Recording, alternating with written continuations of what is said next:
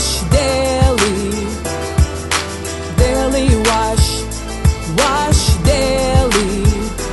God, please clean my room this time. Hello, good morning, good afternoon, good evening. Welcome to Daily Wash Wednesdays.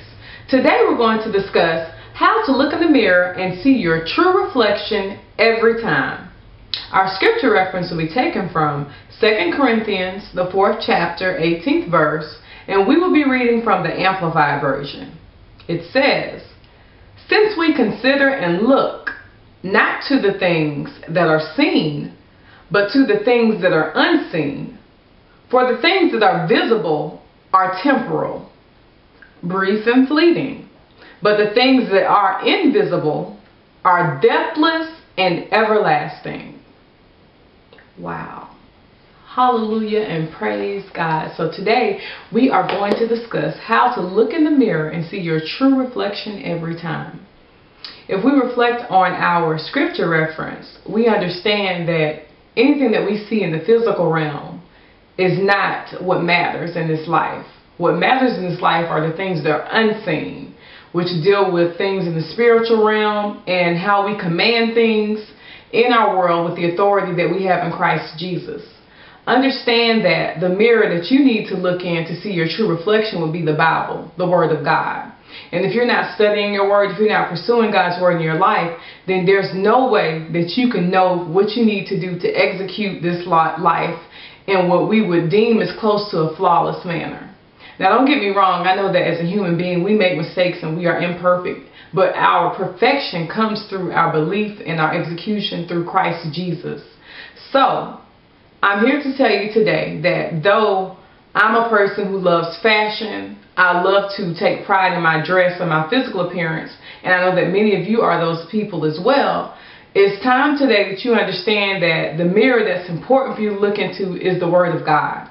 And that Word of God is going to show you your true self. It's going to show you what you're made of. It's going to tell you the things that your Heavenly Father needs for you to work on. And it's going to tell you the power and authority that you have in this earth. How can you possibly understand what to do with life's daily battles, what to do, and to know what you're truly dealing with if you're not reading God's Word? Point blank, period, bottom line. I meet so many believers on a daily basis. I meet so many Christians. I know so many Christians who call themselves followers of Christ, but they don't read God's Word. So they actually believe in things that we should not believe in, like different superstitions. And I know we all come from different backgrounds where that's in my family. And we have people who do things with following horoscopes and who seek out palm readings. You get the gist. And in our world today, you know, you may consider it all fun and games. But we know that God's Word tells us that we shouldn't be participating in any of those things.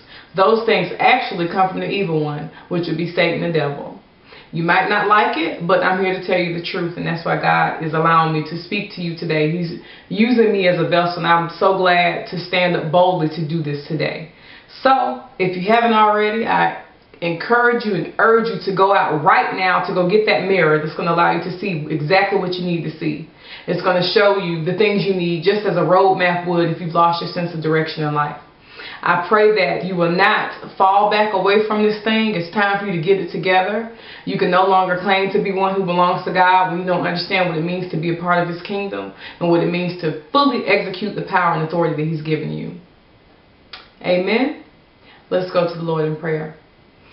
Dear Lord Heavenly Father, thank you so much for reminding us that the true mirror that we need to see every day is your holy word, Father God. For we know that you made man in your image. And if we were made in your image, then it is our responsibility to strive to be more like you each and every day on this earth.